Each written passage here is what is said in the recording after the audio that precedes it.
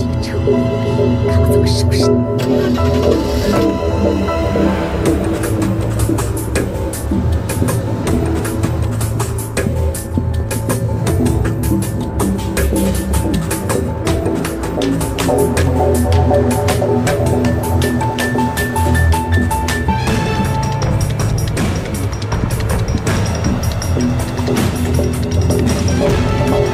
小姐。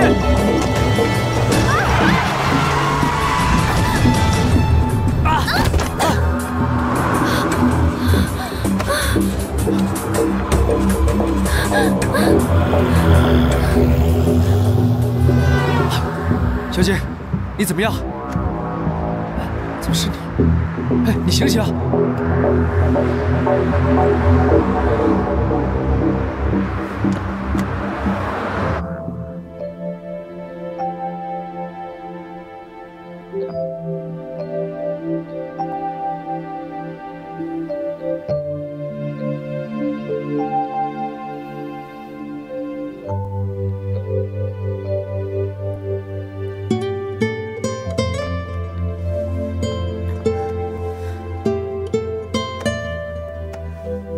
我记得刚才有人拉了我一把，可我现在怎么会在这儿呢？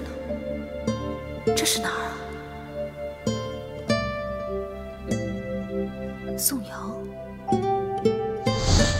这是我的名片，有任何困难可以打给我。谢谢宋先生。难道是他救了我？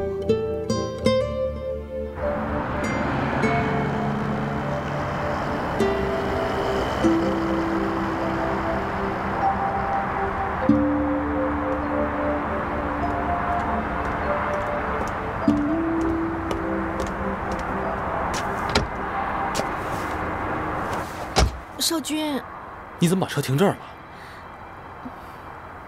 你怎么了？脸色那么难看，出什么事儿了？我刚才又看见小程那个贱女人了。小程？嗯，怎么可能呢？她跟踪你来的呗。我一气之下，我就想开车吓她。我发誓，我真的只是想吓吓她而已。你撞到她了？差一点就撞到了。后来。 宋瑶出现，把他给拉走了。宋瑶？嗯。宋瑶她看见你了吗？我不知道，应该没看见吧。唉，丽娜，我告诉你啊，如果你再看见小程那个贱女人，千万别理她，懂吗？你如果撞到她了，不管是撞死或者撞伤，对我们都不利啊。我就是气不过嘛，你都已经叫他滚了，他还来纠缠你，你说他到底存的什么心嘛？你放心，我不会让他有机会纠缠我的。 以我们现在的地位，根本没必要把时间花在他身上，懂吗？嗯，我知道，我自己都快被吓死了。好了好了，别想这些不开心的事了啊！我们现在回家，好不好？嗯。哎，你去谈的怎么样啊？他们肯和解吗？你老公出面当然没问题了，解决了。嗯，我就知道我老公是最棒的。回家。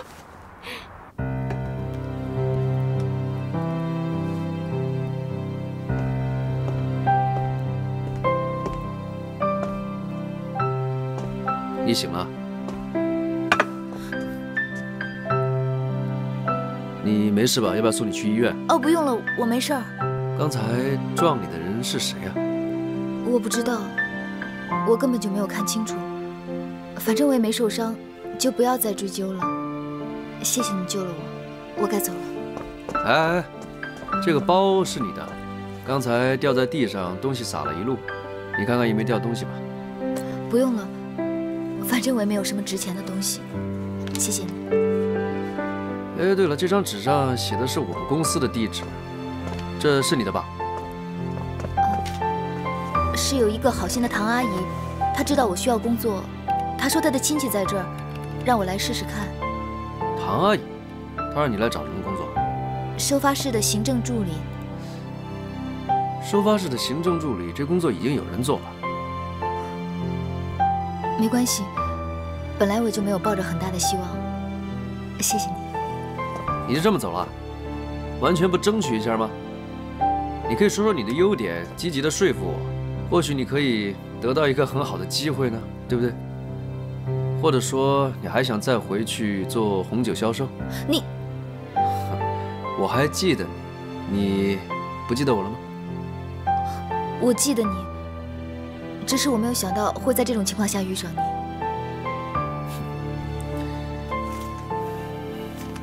看到这张纸条的时候，我在想，也许你是来找我的。怎么，怕我心怀不轨，所以？不是。那现在正好啊，我们恰巧又遇上了，也算得上是有缘。不如你在我面前替自己争取一下，或许你真的可以得到一份非常好的工作，也说不定。来坐。啊？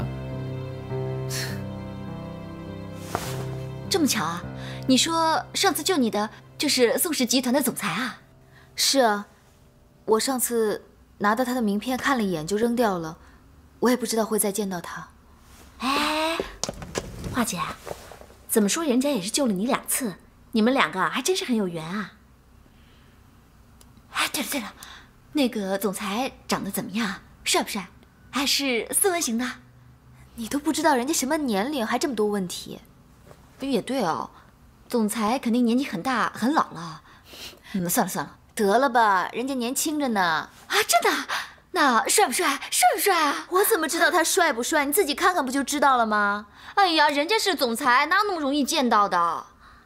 年纪轻轻的就当了总裁，首先呢，他一定很有才华，其次呢，一定是很有钱的。哎，华姐，不如你就跟他交朋友啊，这样的话你就不用那么辛苦找工作了。你胡说什么？本来就是嘛，对吧？哎，美美，你这么说就不对了。你程华姐是那种靠男人吃饭的女人吗？要是她愿意啊，她这些日子也不用那么辛苦了。不过那个宋先生好像对你有意思啊。美美的提议我赞成。贝贝，好了，不逗你了。那你的工作怎么样了？他说帮我看看他公司有没有合适我的职位。不过我觉得没有什么希望，还是安心找其他的工作吧。太可惜了。如果你可以在宋氏集团上班，一来你有了工作，二来你跟那个宋先生又能近水楼台，说不定啊，再过一阵儿你就成了总裁夫人了。你们两个怎么又来了？是不是欠揍啊？哎，如果能挨上总裁夫人的一巴掌，还能沾点贵气呢。你还说是吧？那我就让你沾点啊！来，也打我手下，你还说？快姐。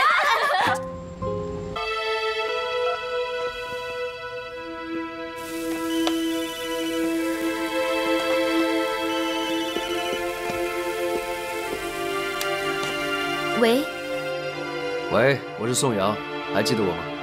当然记得了，宋先生你好。好。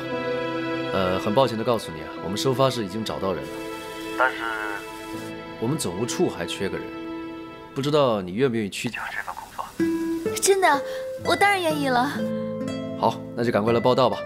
哎，好，那我一会儿就过去。谢谢你啊。晚点见。再见。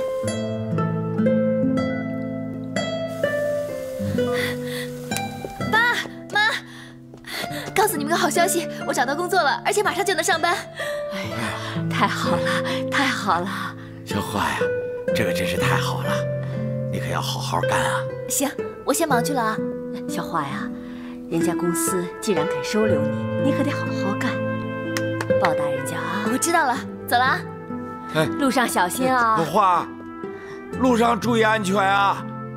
哎，陈化，走那么急干嘛？来，这钱你拿着。你这是干什么？你出门在外不带点钱，像话吗？我不能再要你的钱了。哎呀，你别啰嗦了，快去吧，我还要招呼客人呢啊。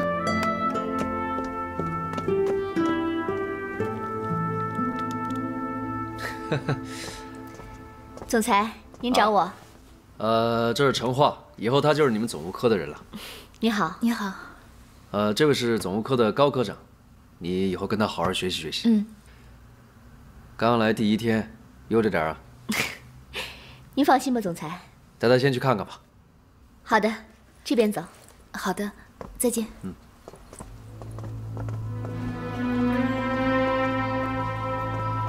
高科长，请问总务科都做些什么啊？你问这么多干什么？我吩咐什么你照做就行了。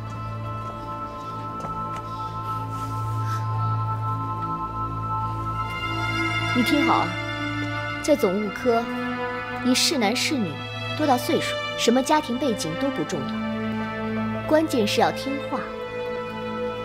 既然你现在在我手底下工作，就得按我的规矩办事，你明白吗？我一定好好向高科长学习。明白就好，走吧。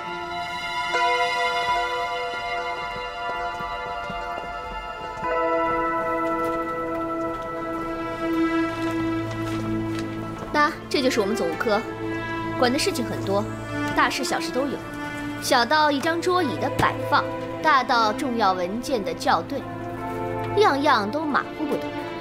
特别是整个公司的环境维护，全是由我们负责，所以我们部门是相当重要的。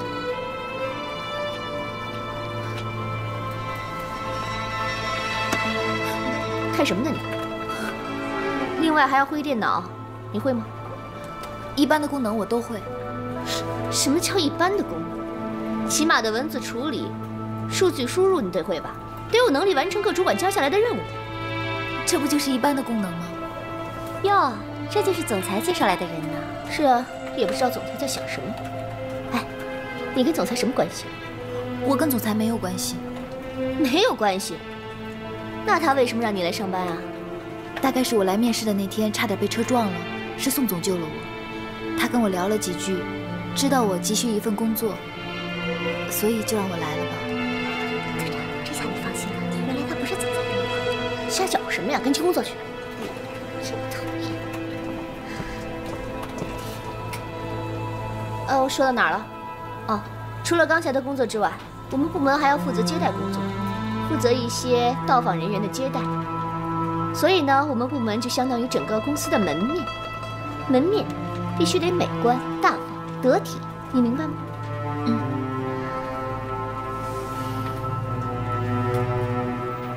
哎呀，长得不行就算了，但这衣服得稍微穿得像样点吧。我下个月一发工资就去买。下个月？你明天就得穿正装来。可是我身上真的没有闲钱。那不是我的事儿，没钱你去借去。反正明天如果你没穿来，那就不要来上班了，知道吗？我知道了。来，你的第一件工作，给我复印10份去。去。好。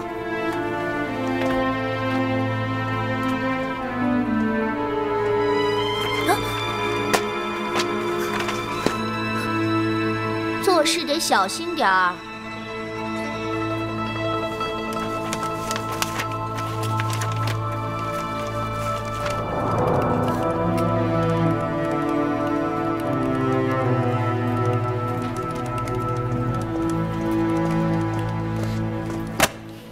自己看一下打的什么呀？连题目都打错了，你到底想干什么呀？啊！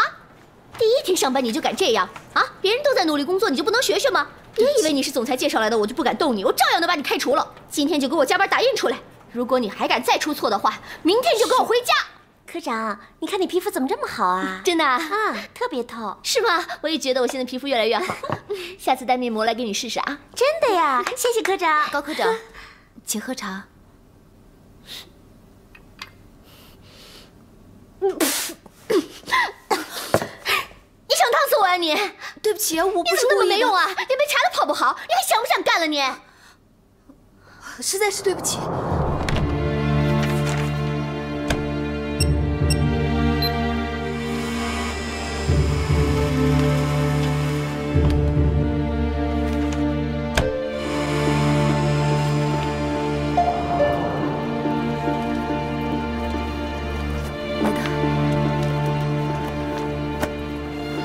你要的文件，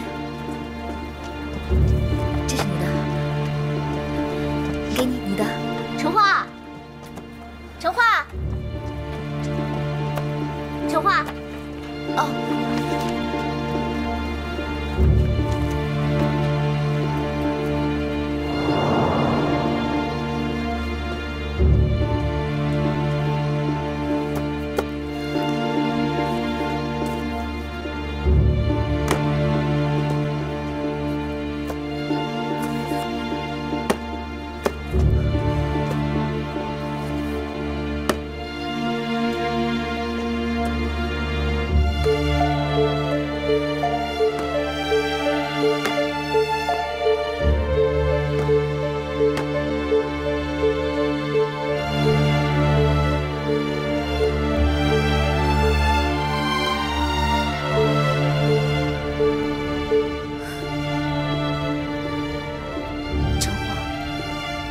想想你的爸爸妈妈，你没有灰心的本钱，你只能撑下去。你不能输，加油！成化，唐阿姨，真的是你啊！宋氏录取你了，恭喜你啊！谢谢你，唐阿姨。要不是您的介绍，我根本不可能进宋氏的。哎呀，我有什么好谢的？关键是你啊，心肠好，人又善良。宋氏要是不录用你，就是他们的损失。好在总裁还算有点眼光。您别开我玩笑了。啊，对了，唐阿姨，您怎么在这儿啊？您也在宋氏上班啊？哦，对呀，这就是我的办公室啊。好了，不跟你开玩笑了，来坐。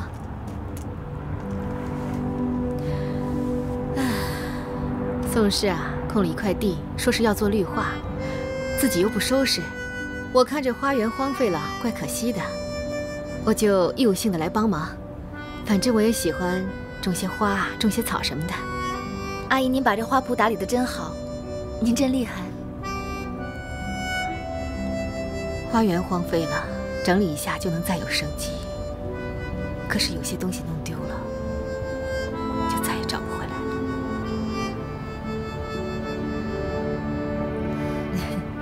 我也是怕自己整天胡思乱想，所以就找些事来做。怎么心事重重的？没什么，就是想到了一些家里的事儿，跟工作没关系。哦，既然是家务事，那我也没办法帮你了。不过我们今天中午可以一起吃顿饭，为了庆祝你找到工作了。好，走，吃饭去，我请客。阿姨，应该是我请您吃饭才对，谢谢您帮我找到工作。只是我现在身上没什么钱，可不可以等我领到第1个月工资的时候再请您吃饭？今天，要不您自己吃吧。好，一定的。等你领了第1个月的薪水啊，我一定会让你请我的。不过今天你还是得陪我去吃午饭。放心吧，阿姨请客。不过我们也只是吃顿便饭，哈，走吧。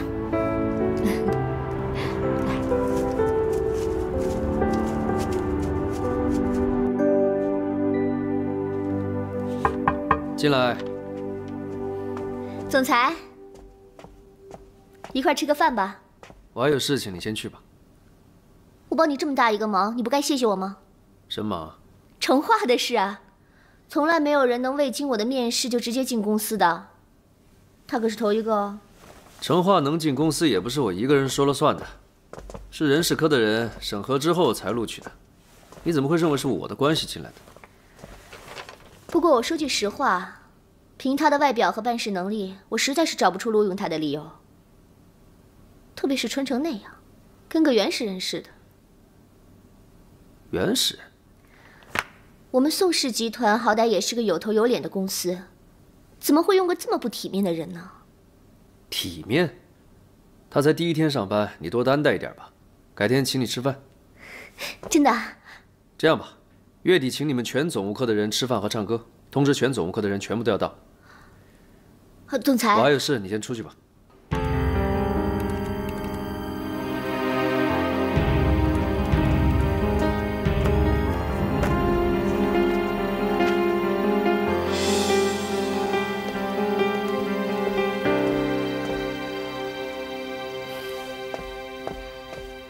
亲爱的，我刚刚送爸妈上飞机了。好。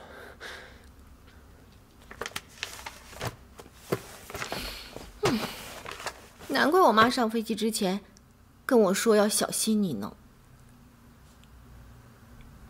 小心我什么？小心你啊，心中只有工作，冷落我呗。从我一进来你就低头看资料，连正眼都没瞧我一下。哎呀，亲爱的，你别生气嘛。你说爸现在不在，我可不得好好的表现吗？现在公司上上下下所有的人全都看着我呢。我是希望在爸回国的时候，让他看到一个全新的安石，这样爸才会对我刮目相看嘛。你都已经当上总经理了，你还那么拼命干嘛？我看你啊，分明就是在故意冷落我。哎呀，你真的是冤枉我了，老婆。你说我刚坐上总经理这个位置，啊，还没有站稳脚跟，这个时候，正是需要你在背后多支持我，多帮助我。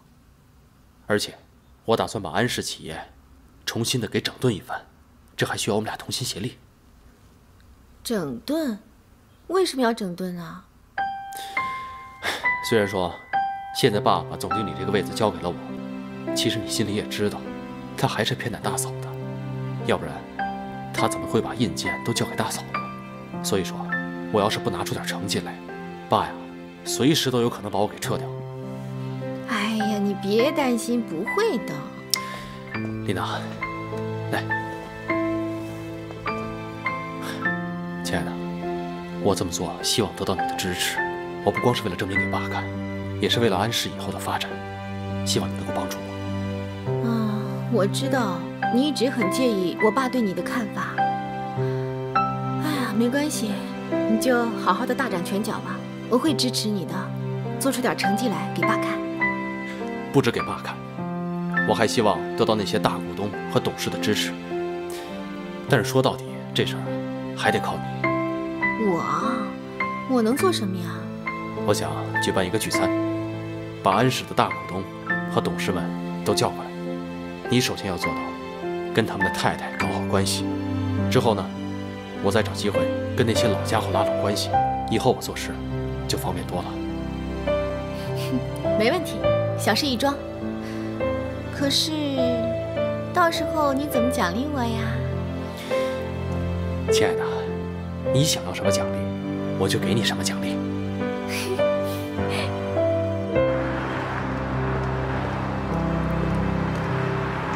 哎，等一下！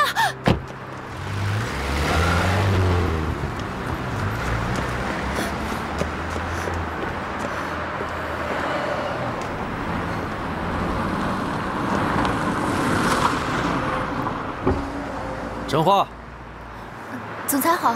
别这么紧张嘛。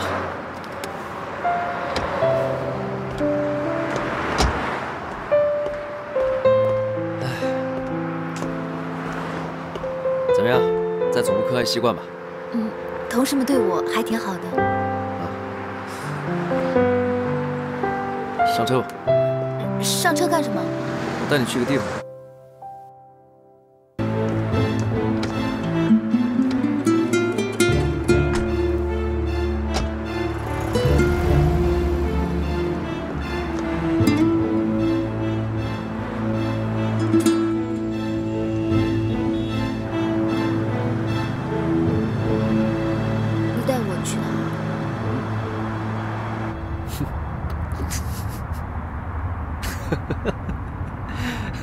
你还真好骗啊！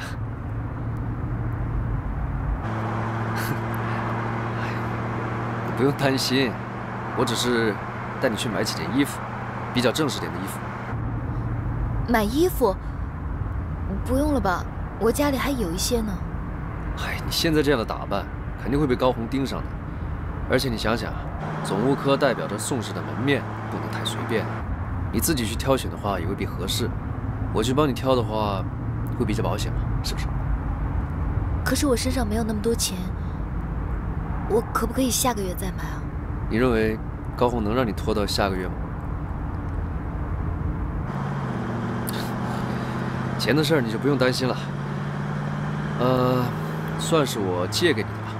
等你领了薪水之后，再分期的还给我，行吗？真的？哼，好。谢谢总裁。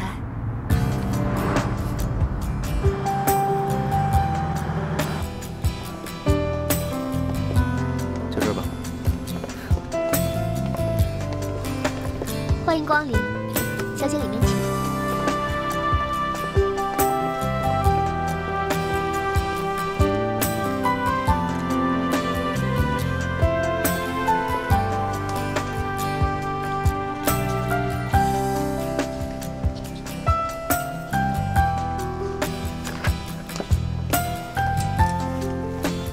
这样啊，好，小姐，请这边。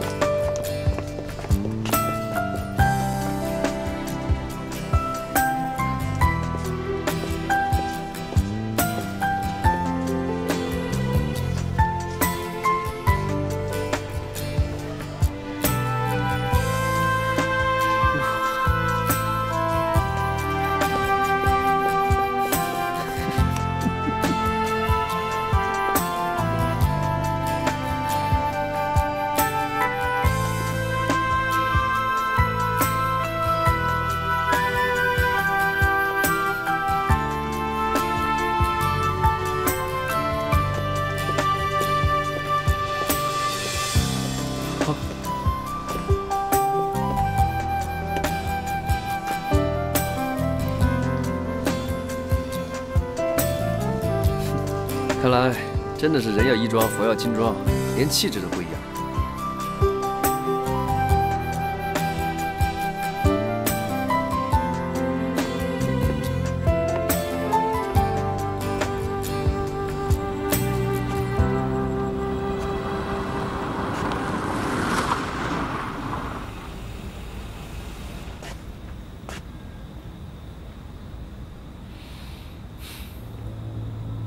你跟我说，为什么要假装怀孕？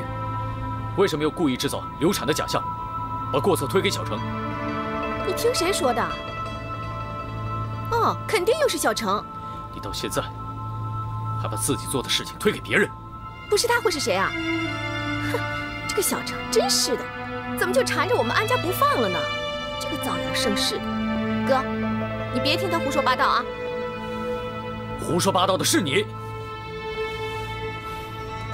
那天我在医院，亲耳听到你跟医生的对话，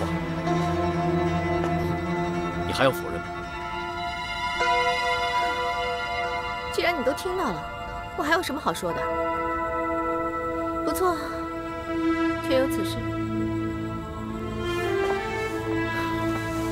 你为什么要这么做？哥，我这么做也是迫于无奈呀。爸为了那个小程，把少君赶走了。我要是不假装怀孕的话，怎么能让爸重新接纳少君呢？只是没想到后来小程还是对少君纠缠不清，还把我给弄摔了。我这才顺水推舟，假装流产，让小程承担一切后果。我这么做呢，一方面呀可以让自己解套，另一方面呢又可以让小程内疚，何乐而不为呀？为了掩饰自己的谎言，让小程以为他害得你流产而内疚一辈子，你这样做是不是有点太过分了？过分？哼，是他过分还是我过分啊？是他先来纠缠少君，要破坏我的婚姻。我这么做完全是为了保护我的家庭。哼，只有这样，才能让他不敢再靠近安家半步。那小程就得为他没做过的事情而内疚一辈子吗？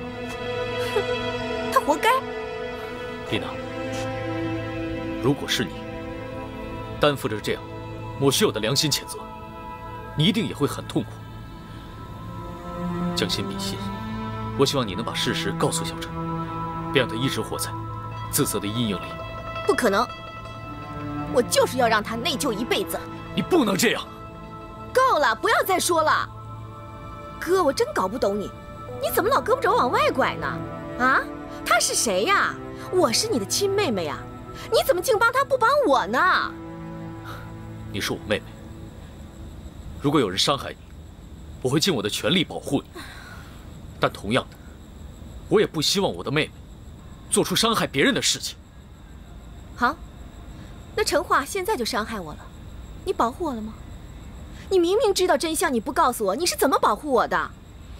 你还在不在乎我们兄妹之间的感情了？这跟兄妹感情无关。丽娜，做人应该厚道一点。哼，厚道？那给安琪吃了毒蛋糕进医院，这算厚道吗？还好咱家安琪没事儿啊。你知不知道，你的宝贝女儿差点没了？像小程这么恶毒的女人，还跟她讲什么厚道？这是两码事。总之，这件事情肯定另有隐情。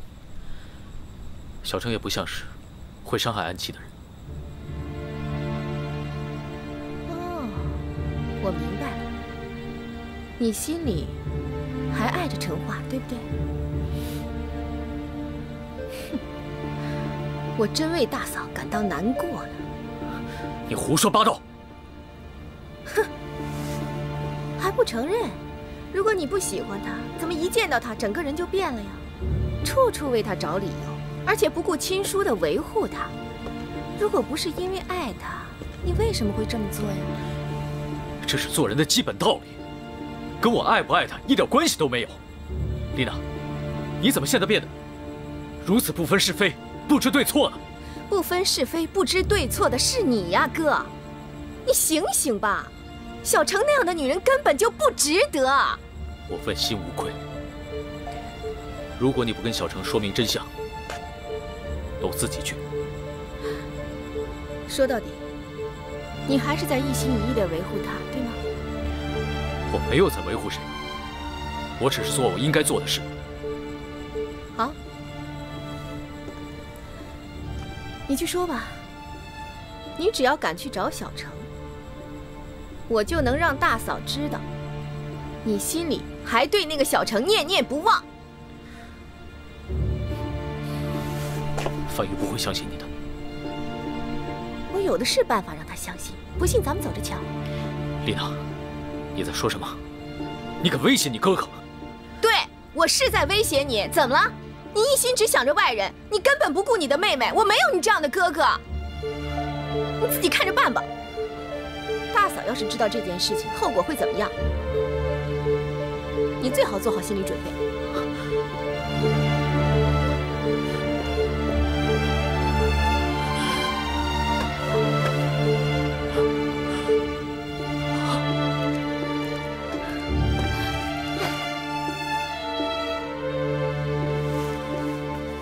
怎么了，亲爱的？生什么气啊？怎么回事？还不是我哥，他知道我假装怀孕的事了，还知道我故意假装流产，把责任推给陈化。他怎么知道啊？哎呀，现在不是问这个的时候，反正他就是知道了。重点是该怎么办？哎呀，你快点想办法呀！他要把真相告诉陈化了。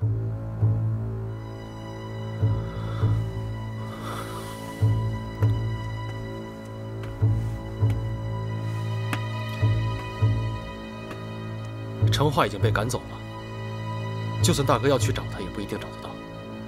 哪怕他找到了，把这件事说穿了，陈化能把我们怎么样？他威胁得了我们吗？我担心的倒不是这个，是另一方面。你是说爸妈那边？丽娜，你想过没有？如果大哥一旦把这件事告诉爸妈了，你觉得爸会怎么做？如果爸知道了，肯定会很生气啊。到时候爸和妈就不再信任我们了，我们在他们面前就没有地位了。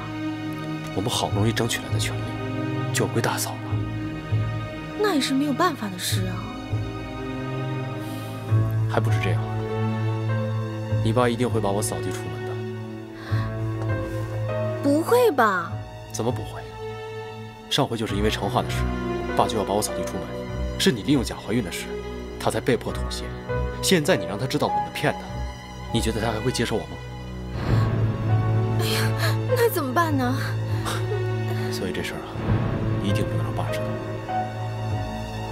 好，我去跟哥说，让他别告诉爸。没用的，大哥跟大嫂因为我坐上总经理的位子，心里边正不服气，现在又有这么大个把柄落在他们手上，他们还不偷着笑。就算大哥不会，大嫂也肯定会拿这件事情趁机打击我们。那我们不就完了吗？少君，我不要失去你。现在唯一的办法就是让大哥跟大嫂闭嘴，堵住哥嫂的嘴。你要干什么呀？你不可以啊！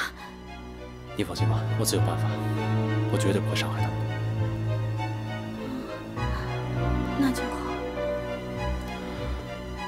放心吧，只要有我在，肯定没事。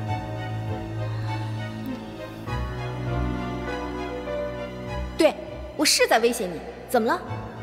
你一心只向着外人，根本就不顾你的妹妹。我没有你这样的哥哥。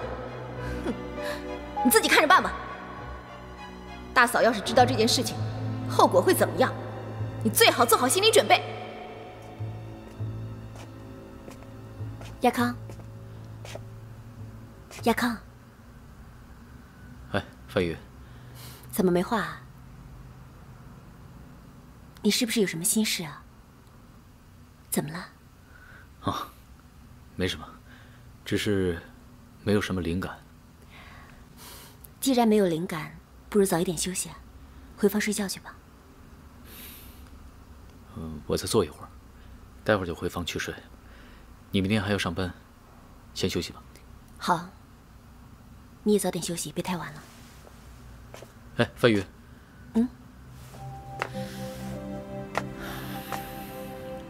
我问你啊，你对少君做总经理有什么看法？少君，他是一个很有企图心的人，由他来带领公司，也挺不错的。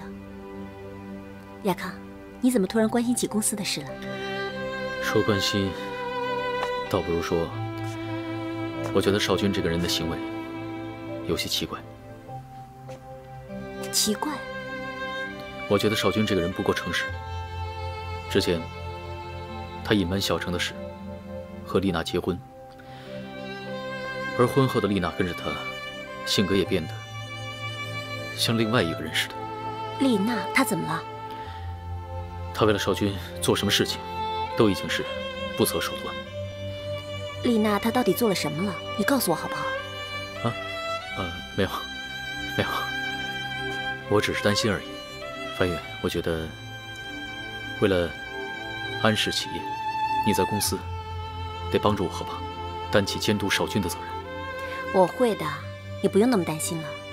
公司的印章都在我手上，没有我的同意，少君他做不出什么出格的事情来的。别太担心了，知道吗？这样我就放心了。睡觉吧。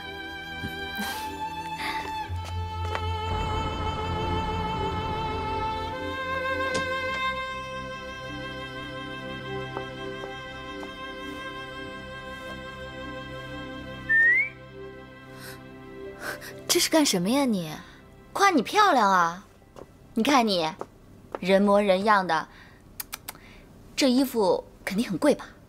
哎，在宋氏集团上班真好，提供这么高档又美丽的制服，你看你穿上就变成个美丽又能干的上班族。你呀，很快要出人头地了。哪敢想什么出人头地啊！你是不知道，我们总务科啊，其实就是个打杂的工作。我们那科长啊，是个既挑剔又固执的女人，在她手底下工作，不被骂就已经很不错了，还想着升职啊，做梦！哎呀，那你干嘛还干得那么起劲儿啊？依我看，趁早换个工作。你以为工作那么好找呢？其实这是一份很稳定的工作，而且一想到那份薪水，能给爸妈带来好的生活，所有的辛苦都不算什么了。你爸你妈在我这儿，有的吃有的穿。你干嘛这么委屈自己啊？谢谢你，贝贝，替我照顾爸爸妈妈。可这不是一个长久的办法。你说这什么话呀？你再这样，我生气了。贝贝，你是我的好朋友，帮忙照顾伯父伯母，这有什么呀？再说，你还有个未过门的弟媳妇儿，她比我照顾的周到多了。越是这样，我心里就越过意不去。程勇失踪那么长时间了，万一……那我就更觉得对不起美美了。你想这么多干嘛？要想也要往好处想。常勇不会有事的。可是，没什么好可是的，不许胡思乱想。换衣服，睡觉。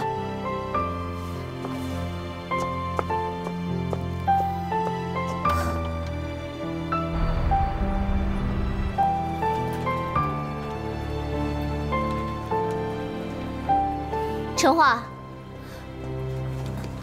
问你件事，昨天你怎么上了宋总的车啊？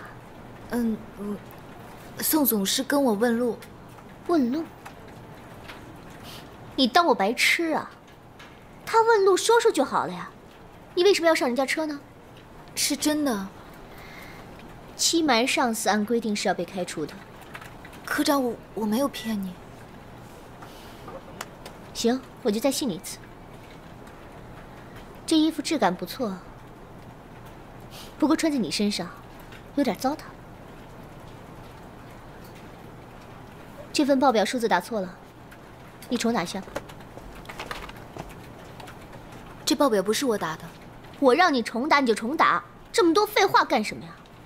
在我手下做事就要服从，你懂不懂啊？你现在只是试用期，如果我不满意，我随时可以让你走人的，你知道吗？是科长。那我重新打一份。下班前给我，明天开会要用。可是我还有好几份文件是加急的，这份我恐怕只能明天给您了。这是你的问题，说明你打字速度太慢了。为什么这么慢啊？那你加班呢？不管你弄到几点，明天上班之前这几份资料我都要拿到，明白吗？是。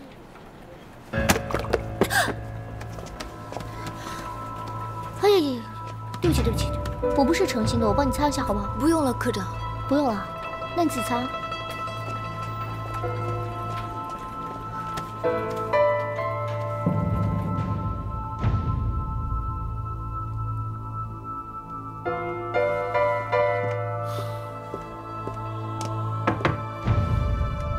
请进。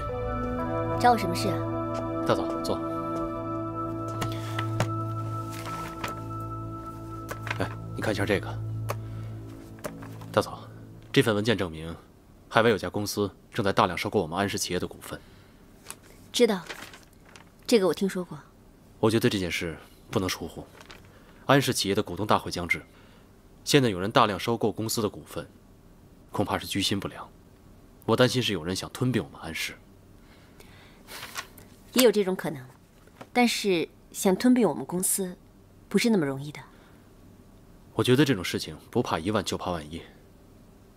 我们不能给别人任何的机会，所以我现在要动用一笔资金来进行反收购。印件都在大嫂那儿，大嫂，你应该同意我这个计划吧？动用资金进行反收购，我觉得不太妥当吧。我们现在应该先查出谁是收购我们安氏股份的幕后主谋，他的目的是什么，然后再做打算。大嫂，我觉得没有必要浪费这个时间和资源。霸和3大董事掌握了安氏股权的45%，我们只要再反收购10%，我们的持股比例就超过了50%。即使海外的公司再有能力，他们也拿我们没办法。话虽如此，但是要动用这么大一笔资金，会影响我们公司的正常资金运作。如果对方没有恶意的话，我们这么做岂不是自乱了阵脚吗？不，我们只要撑过股东大会就可以了。资金积压的时间呢，绝对不会太长，这根本就不会影响到咱们公司的运作。大嫂，现在进行反收购，只要你盖一个章，就能帮安氏企业度过危机。而且现在反收购是最有效的解决办法。可是这么大一笔钱，一定要爸点头同意才行。现在爸在国外进行体检，因为这点事还要去打扰他，这合适吗？可是，大嫂，你就别再可是了。爸刚离开就出现这样的情况，你让他知道了，他肯定认为我们能力不足。不行，就算是真被爸骂2句也没什么。这么大一笔资金不能不谨慎。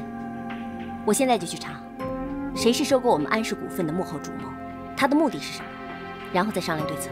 可是时间不等人啊，大嫂。行了，我会尽快查出来的。就算他们真的要这么做，也不可能在短时间之内完成，不会有问题的。居然不听我的，好，我自然有办法让你盖章。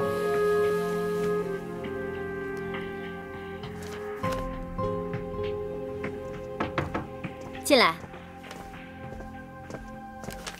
副总，这是业务部这个月的公关费请款报表，请您批示。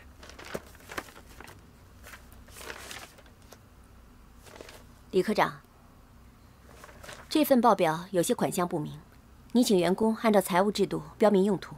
可是，副总，有很多公关交际是没有办法按照财务制度来办的。这个我知道，那这个比例也高了点吧？还有，邮费没有发票吗？出租车也该有发票的吧？请客户吃饭也有发票吧？拿不出任何票据，我不会批的。你先拿回去吧。嗯，是。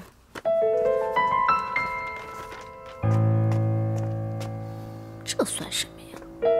以前的主管都可以，现在来这一套，这以后还怎么做事儿？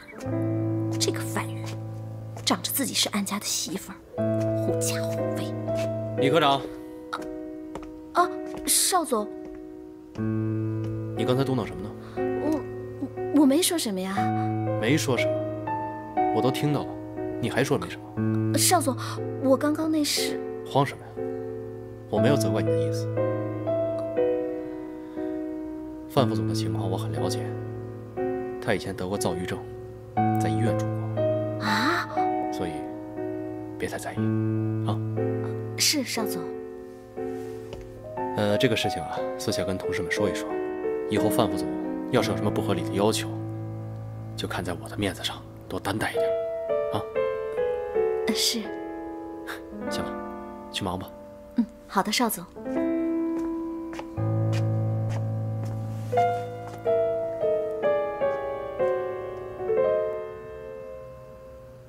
哎，李姐，我今天家里有事儿，你能在下班的时候帮我收下垃圾桶吗？哎呦，真不巧，我今天下班也有事儿。那可怎么办呀？没关系，我帮你们好了。啊，那怎么好意思呢？反正我要加班，顺手的事儿。啊，谢谢，哎，谢谢，真是谢谢啊！不客气。哎，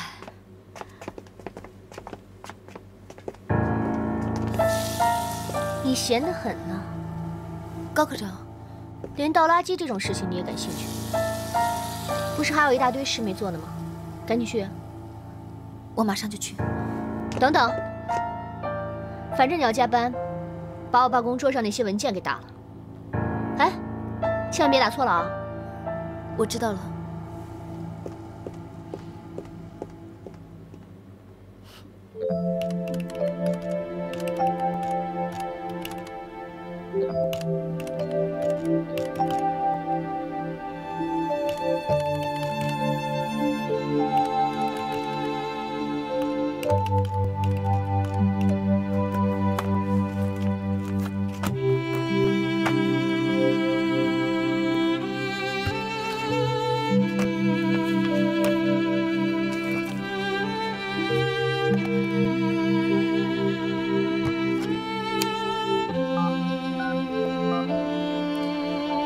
你说的是这种吧？有很多客人在用的。喂，贝贝，程化，什么事儿？我还在加班呢。还有别的吗？你又要加班啊？你们那个科长太过分了吧！一天到晚让你加班，工作真有这么忙吗？别这么说，我还是个新人，得多多的学习，多多的锻炼，别再替我打抱不平了。对了，我妈他们今天怎么样？你再拿旁边那个我看看。哦，你放心，有美美在，她会把伯父伯母照顾得很好。现在带他们去湖边散心了。那就辛苦你们了，回来再说。好吧，好吧，别担心了，我先忙了。拜。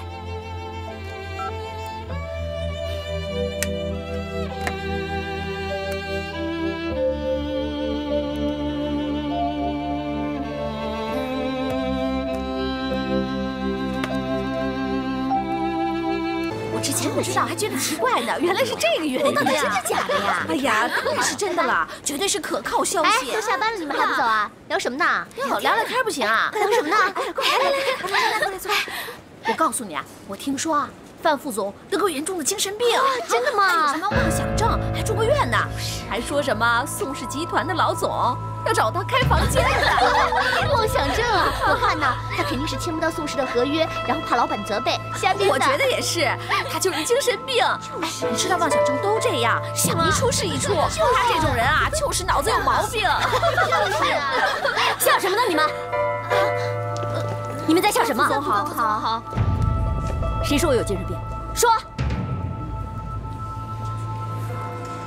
你们就会造谣，敢做不敢当，胡说八道。明天都不用上班了，滚！滚！滚出去！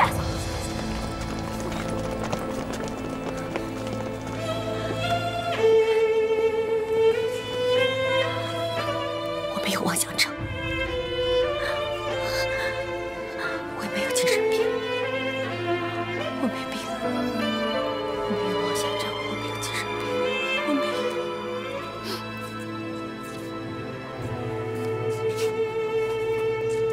我没有病，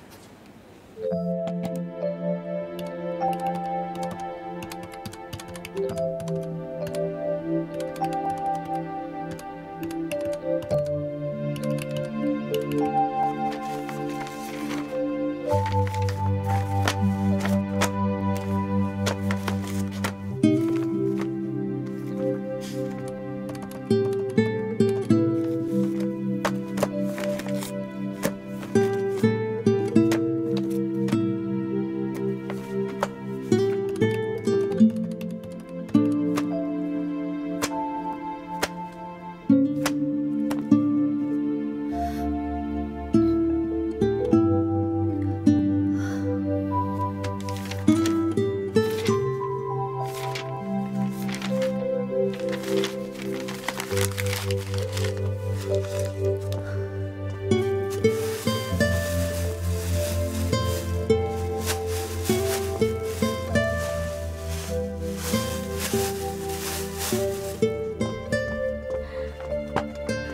程啊，哎，还在忙啊？唐阿姨，您怎么来了？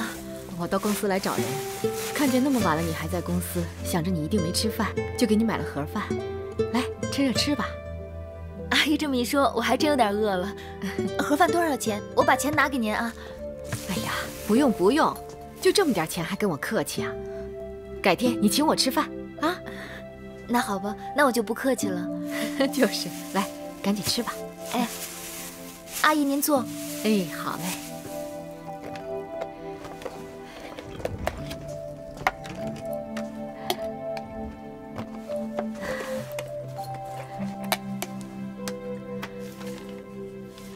还有很多工作吗？也不是，我把这份预算表打完就行了。哦。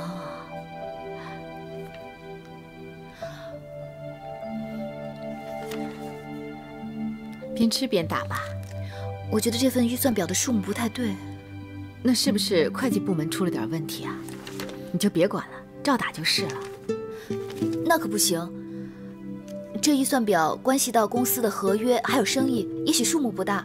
既然我发现了，就得想办法解决，不能糊里糊涂的打完就算了。您坐会儿，我核对一下。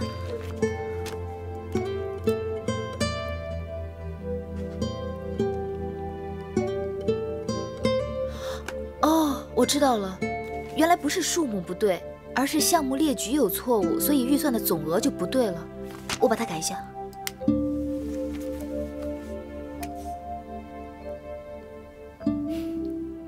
什么？你找到程花的地址了？哦，没事，你说，我记得住。好，我知道了，谢谢。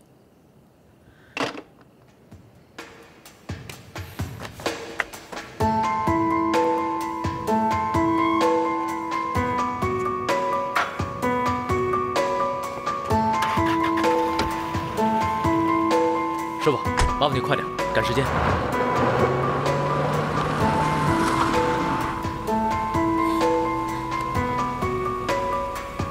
这时候了，他去哪儿？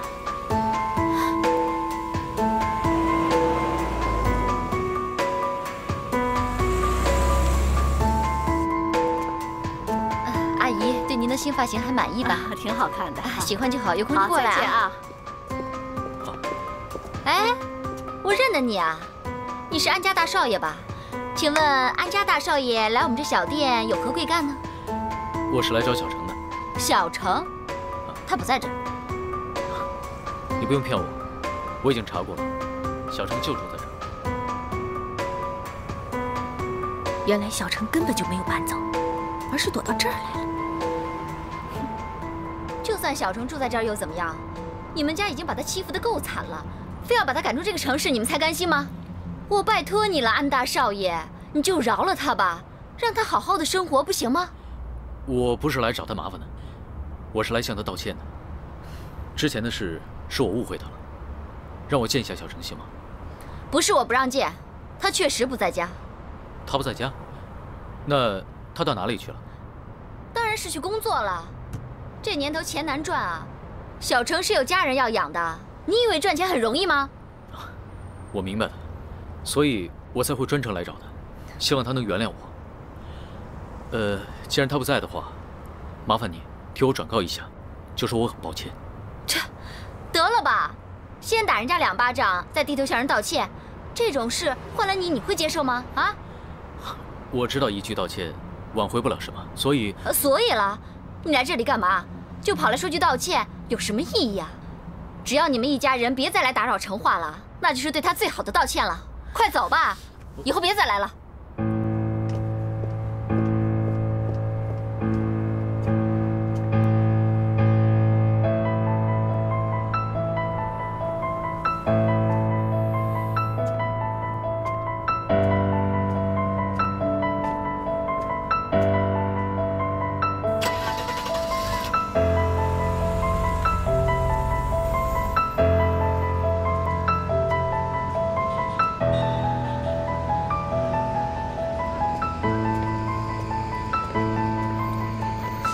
少爷。哎，小程，是你啊！哎呀，你刚下班啊？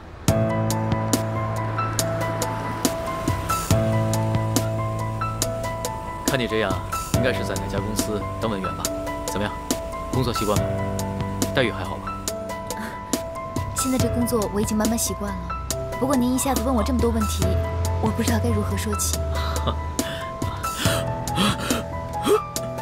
少爷，你怎么了？又不舒服了？少爷，少爷，少爷，药呢？空气太脏了，药在口袋里。没事。没事吧？我没事，谢谢。那要是没事的话，我就先走了。哎，小张，先别走，我有话跟你说。上次是我误会你了，我原本以为丽娜流产是你害的，谁知道丽娜根本就没有怀孕。你说丽娜没有怀孕，那她的流产？她怀孕是假的，流产当然也是假的。她假装怀孕是为了骗我爸，结果那天她摔了一跤，正好把流产的事嫁祸给你。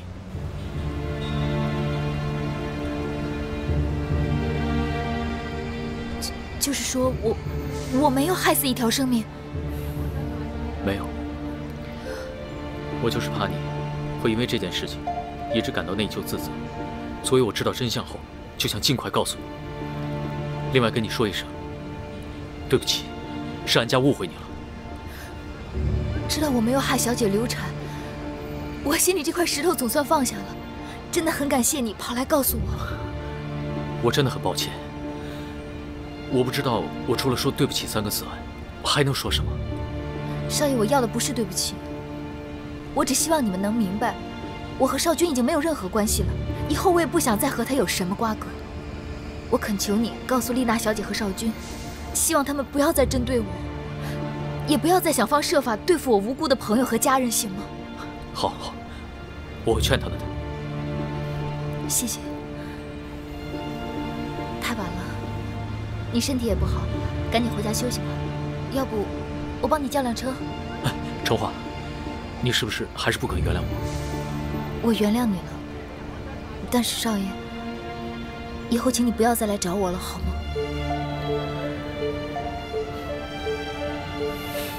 好，我明白了。那我先走了。再见。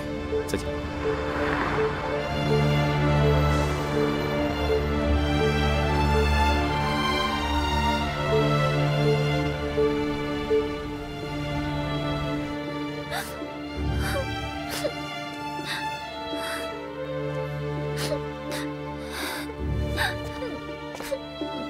安琪，哎，宝贝儿，怎么了？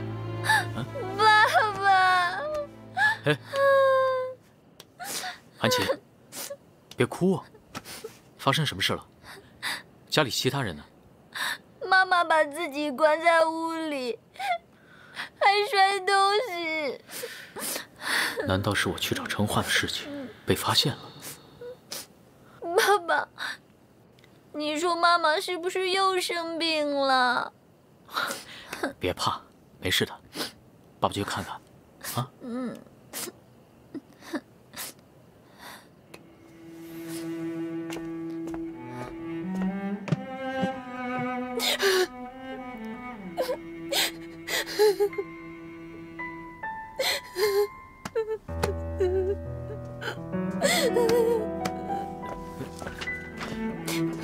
范月，怎么了？亚康，亚康，全公司的人都说我有妄想症，我有精神病，他们都说我是变态主管。来，你慢慢说，到底怎么回事？今天公司不知从哪里传来的流言，说我有精神问题。我听见员工们在背地里偷偷的议论我。不要难过，他们爱怎么说，就让他们说去，管他们怎么想。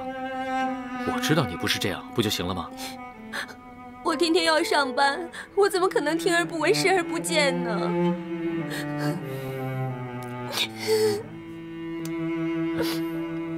如果你觉得辛苦呢，就别去公司了，好好在家里待着，陪陪安琪。要不我们一家人出国旅游，去散散心？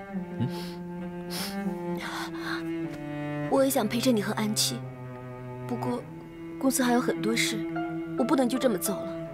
况且爸爸现在还在国外，他把公司所有的印章都交给我保管，我有责任帮他看好公司的。那我打电话给爸，把这些东西交给别人。没用的，能打通的话我早就打了。他们出国之后电话打不通，也不在网上，怎么都联系不上。现在竟然有人在海外大量的收购安氏的股票，查得我真是焦头烂额，我不知道该怎么办才好。我怕你继续待在公司，你的身心会负担过重。其实，公司我也有责任，不如你回来，由我出面。不行，这怎么能行呢？你的身体不好，根本撑不住的。如果爸知道了，他也不会让你去的。我没事。现在最重要的，就是一定要查出这个幕后主谋是谁，才能解决问题。亚康，你别担心，等这件事情告一段落，我们一家3口就出国，好不好？我不想你为了工作，情绪再次受到伤害。你回到公司上班，目的就是为了转移注意力，是吗？该不该继续工作，你好好考虑一下。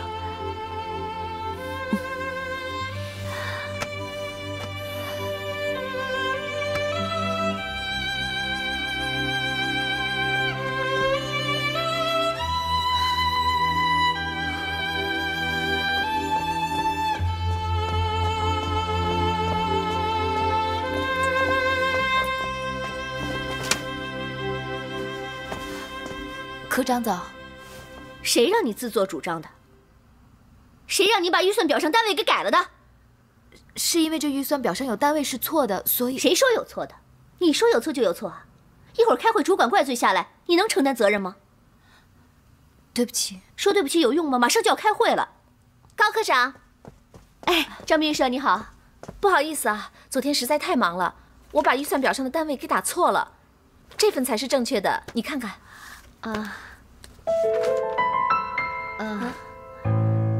可不可以麻烦你们重打一份？不好意思啊，时间挺紧的。这个啊，我早就发现了，你看，我都改好了。你看哪还有错？高科长，真有你的，幸好有你替我修改。今天早上我都快急出病来了，太谢谢了。哪里的话，这都是我应该做的。我们总务科不就是为人民服务的吗？谢谢谢谢啊，这件事情我记在心上了。哦，对了，总裁好像有紧急的事情要找你，麻烦你再过去一趟啊。好啊，那我有事先去忙了啊。好，再见啊。有空一块吃饭啊。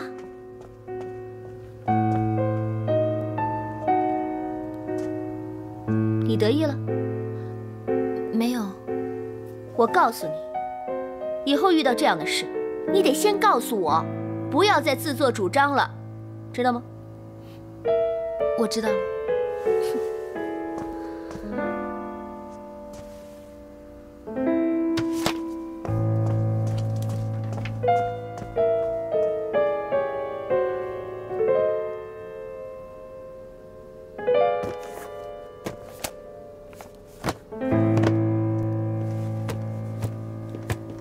总裁，您找我？昨天派人收拾过我办公室吗？怎么了？我的 U 盘不见了，里面存着重要的文件，你赶快派人去找去。哦，可能是打扫人员把它当垃圾收走了。您别着急，我立刻派人去找。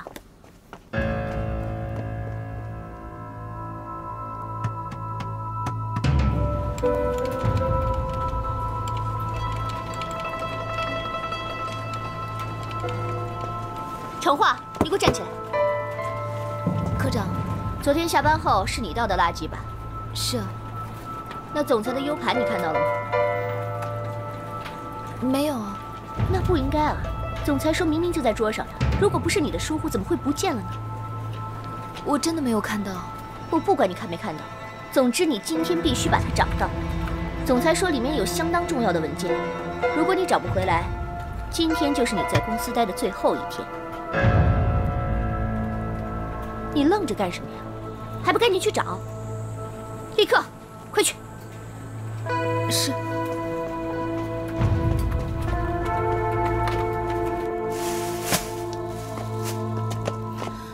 师傅，麻烦你等一下。有事吗，小姐？我昨天可能把一个重要的 U 盘当成垃圾扔掉了，能让我找一下吗？我不会耽误你太长时间的。可以是可以，不过我不会帮你找的，要找你自己找吧。这是当然，麻烦你了，谢谢你啊，我会抓紧时间的。快点啊！哎。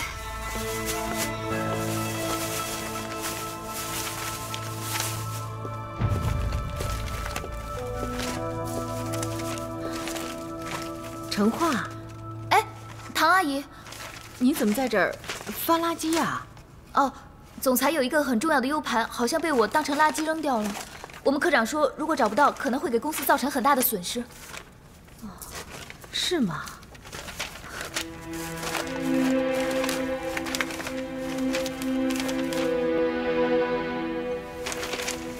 哎，唐阿姨，你别动手了，这垃圾又臭又脏的。哎呀，没事儿，两个人找比较快嘛。啊，来。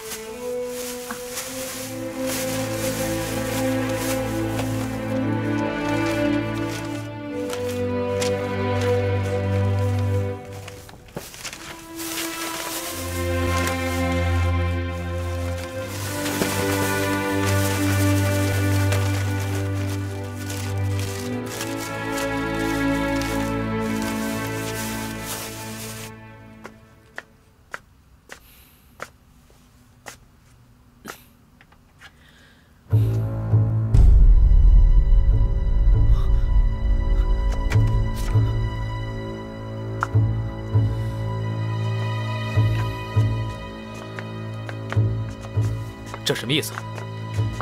您拍这些照片来威胁我吗？我早就告诉过你，要你别把我假流产的事说出去，可你就是不听。是不是陈化对你来说比我这个妹妹还重要？说句公道话，看到你这样一直错下去，还真的挺难受的。这对安家也是一种伤害。这里没有你说话的余地。自从你进了安家以后，我们的日子就没有一天安宁过。丽娜跟着你，什么都没有学会，倒是学会了欺骗、威胁，还用在自己家人身上。少君，你还真有一套啊！大哥，你对我的误会还真是挺深的，但是我能理解，这都是陈化跟你说的吧？你又想把责任推到小程身上吗？少君，你简直丧心病狂啊你！住口！你有什么资格骂他呀？你一直不听父母的告诫，你也对不起大嫂和安琪。你现在连我这个妹妹也不顾了，好吧？那你就别怪我把事情给做绝了。丽娜，你要去哪里？我去把你跟陈化的好事全抖出来。你别诬陷我，我跟小生之间根本什么都没有。这照片上拍得清清楚楚，我倒要看看大嫂是听你的还是听我的。你等等，丽娜，有话好好说。你现在去找大嫂，岂不是成了破坏大哥和大嫂家庭的帮凶了吗？再说了，大嫂刚走出阴影，你要再刺激她，她会崩溃的。大哥，你说是吧？你们到底要我做什么？大哥，其实事情很简单，我们想要爸的印章和保险柜的钥匙，只要你想办法让大嫂交出印章和保险柜的钥匙，那这些照片就不存在了。你们要拿印章和保险柜钥匙做什么？难道你想霸占安家的资产吗？大哥，你觉得我们像这种人吗？丽娜，难道你要把爸一生的心血拱手让人？哥，事情不是你想象的那样的。再说了，公司的事情你从来也没管过呀，现在突然来过问，你不觉得有点不尊重我和少君吗？大哥，这样，我就老实跟你说，我要那个保险柜的钥匙，是因为外边有人大肆收购安氏股份。我是打算动用公司的资金进行反收购，以保住安家在公司的决策权。但是不知道大嫂为什么一直不肯拿出这个保险柜的钥匙。我也是为了这个家，为了安氏，才请你帮这个忙的。你们有什么问题，可以跟范瑜商量。公司的事，他是不会不讲道理的。就是因为大嫂不同意，所以才来请你帮忙的。不过你可不要敬酒不吃吃罚酒啊，要不然你自己看着办。丽娜，你怎么会变成这副德行？你，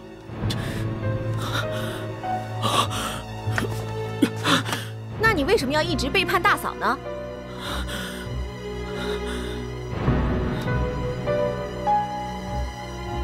大哥，我们也不想让大嫂知道，但是如果你实在不配合的话，我们真的很难做。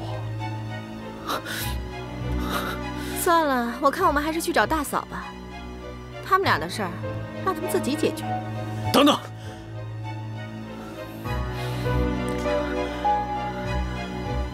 我答应你们。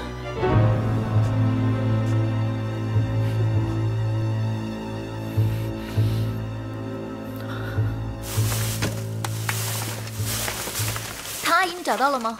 哦，还没有，不过就剩最后一袋了，肯定就在这袋里呀。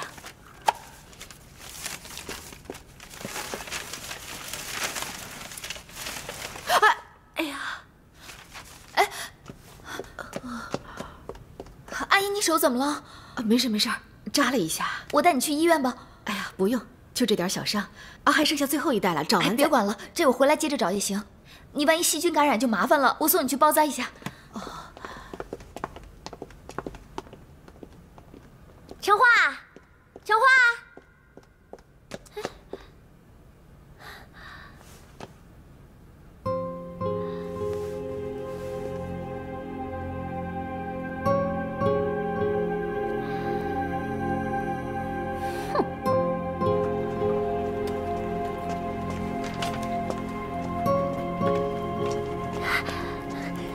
科长，我在垃圾堆那边没看见成化，连个人影都没有。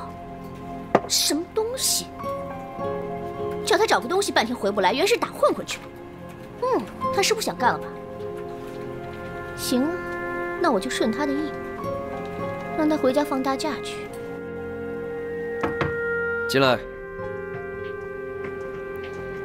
总裁，您丢的那个 U 盘找到了。对不起，没找到。不过您别着急，我们还在找呢。我一定严惩那个把 U 盘丢了的员工，给您一个交代。有这个必要吗？东西丢了找回来才是最要紧的，惩不惩罚人是其次。这怎么行啊？公司有公司的规定，这么不负责任的员工必须得严惩，我非把他开除了不可。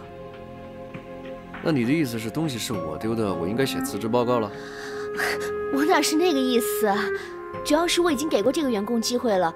我跟他说，你只要把这个 U 盘找到，这事我就不追究了。谁知道他不但没去找，还丢下工作，忙自己的事去了。您说有这么干活的吗？行了，东西找到是最重要的，但你要知道一件事情，谁都会有犯错的时候。每次只要一犯错就把人炒了，那公司还怎么运作？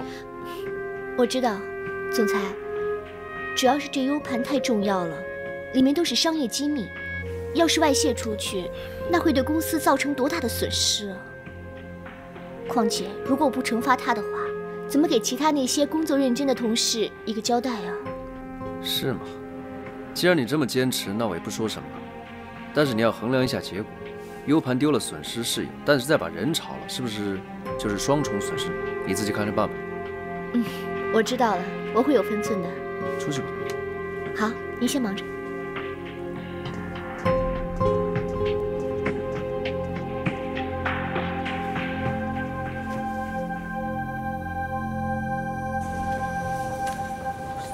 哎呀，陈化呀，幸亏你带我来医院了。医生说呀，我这伤口要不好好处理，要是演变成蜂窝性组织炎，那就糟了。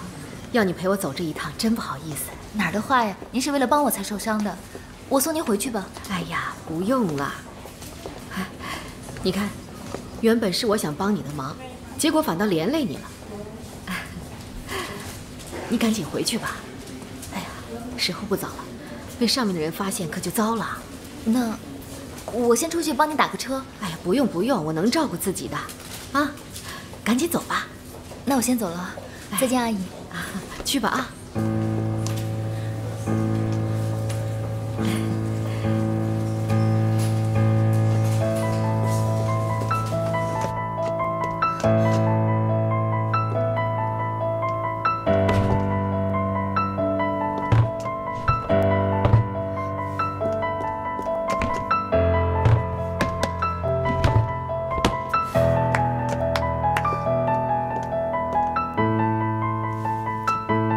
科长，我让你找 U 盘找哪儿去了？我刚才找了 U 盘呢？我没找到。什么叫没找到？我看你根本就没找。先是把这儿弄得一团乱，然后假装找得很累似的回来。我看你这么碍眼，你去当演员好了。科长，我刚才离开不说了，我也不想听。我们宋氏不应该有你这样的员工，幸好我派人盯着你，否则还真让人给骗过去了。拿着，这是什么？辞职信呢？辞职信？你工作时间擅自离岗，又编瞎话欺骗上司，我当然得开除你了。我真的没有骗你。行了，你不要再跟我装了。你这种人，我不能不赶走。赶紧签吧，快点，就这样。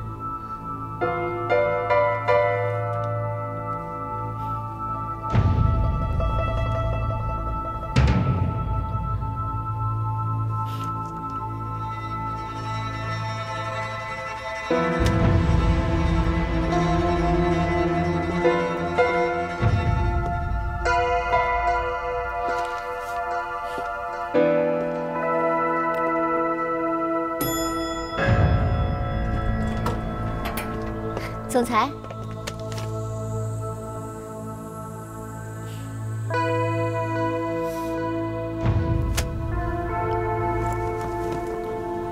陈华为什么要辞职？因为 U 盘的事，其实那个 U 盘是陈华弄丢的。他把这么重要的东西弄丢了，当然要负责任了。而且他不只是把 U 盘弄丢了，他还擅自离岗，按规定就是要开除的。他只不过是个新人，你口头警告几句就可以了，为什么要开除他？再说了，他离开岗位是不对，可你听过他解释吗？我有啊，我知道新人不容易，我还专门等他回来跟我解释。可是他回来什么都没有跟我说。就算是这样，你也不应该开除他，要不然我今天早上跟你说的话不都白说了吗？你冤枉我了，总裁，我没有想要开除他，是他自己把辞职信交给我的。我估计他是实在不好意思待下去了吧，而且我看他态度挺坚决的，所以我才同意的。其实我也不想这样的。是这样吗？是这样的，不过说实话，我觉得陈华虽然是个新人，但是一点新人的样子都没有，平时工作一点都不积极，同事们都很质疑他的工作态度，我都不知道该怎么教他了。行了，出去吧，我还得赶着重做企划书呢。是。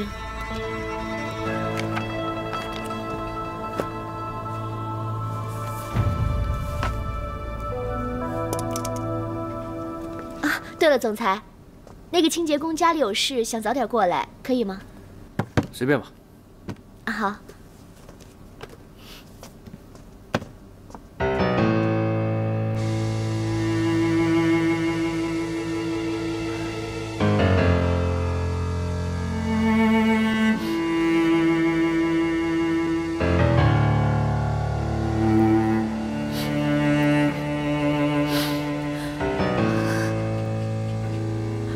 爸爸妈妈，女儿又让你们失望了。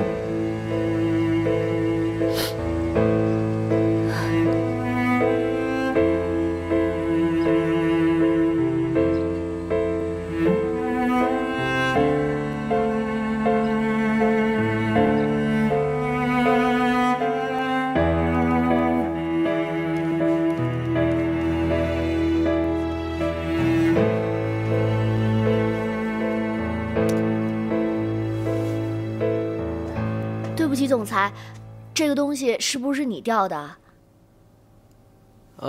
对，谢谢。我找很久了，这个很重要。不用客气。哎，等一下，请问你这个是在哪里找到的？哦，就是在那个沙发椅子下面找到的。沙发椅子下面。整个办公室我都快掀翻了都没找到，怎么会突然出现在那下面？总裁，这种事是常有的，我们的打扫工具啊也常常被人拿走，可是过几天啊就会物归原位了。准是那些拿走的人突然想到，就放到原来的地方了，很正常的。哈哈，哎，谢谢。不客气，总裁。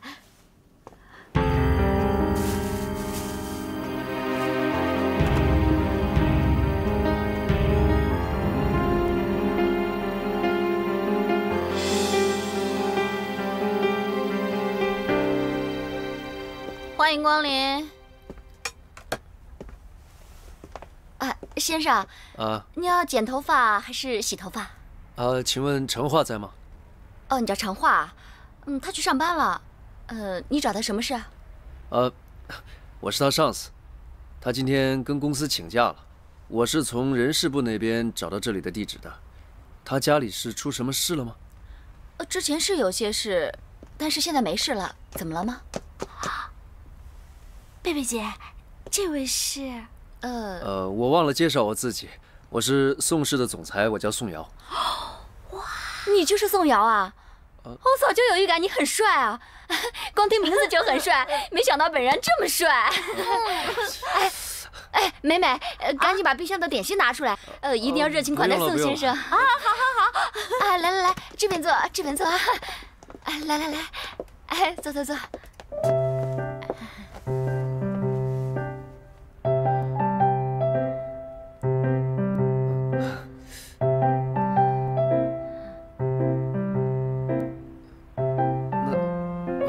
我看他如果不在的话，我改天再来。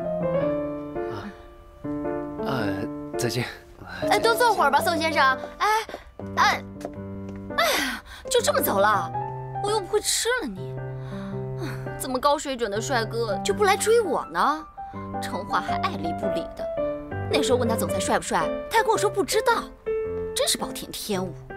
都怪贝贝姐，你太美了，所以帅哥都不敢接近你啊。哦，怎么说啊？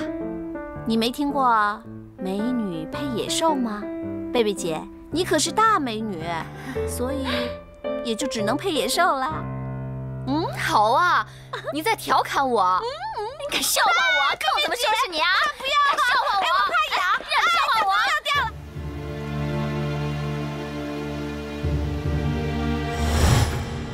你们到底要我做什么？其实事情很简单，我们想要爸的印章和保险柜的钥匙。只要你想办法让大嫂交出印章和保险柜的钥匙，那这些照片就不存在了。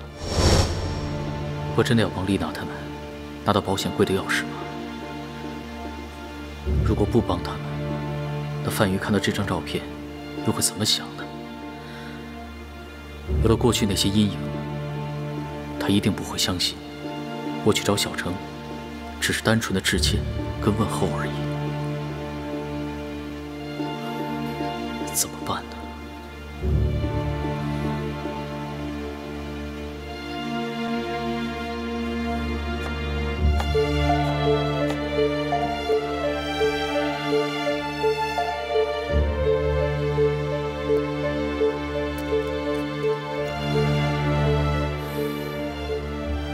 算了，丽娜再怎么说也是安家的人，就算安氏落入他们夫妻的手中也无所谓。我什么都不求，只求能有个安静的生活。哎，亚康，有没有看到公司保险柜的钥匙啊？没有啊。完了，不见了，找不到了，怎么办？怎么会不见了呢？是这个吗？是，你看，我真是没记性，这么重要的东西我都给弄丢了，我得想个办法，千万不能再丢了。有了，拴在这里，这样就不会再丢了。要迟到了，我去上班了，拜拜。好，拜。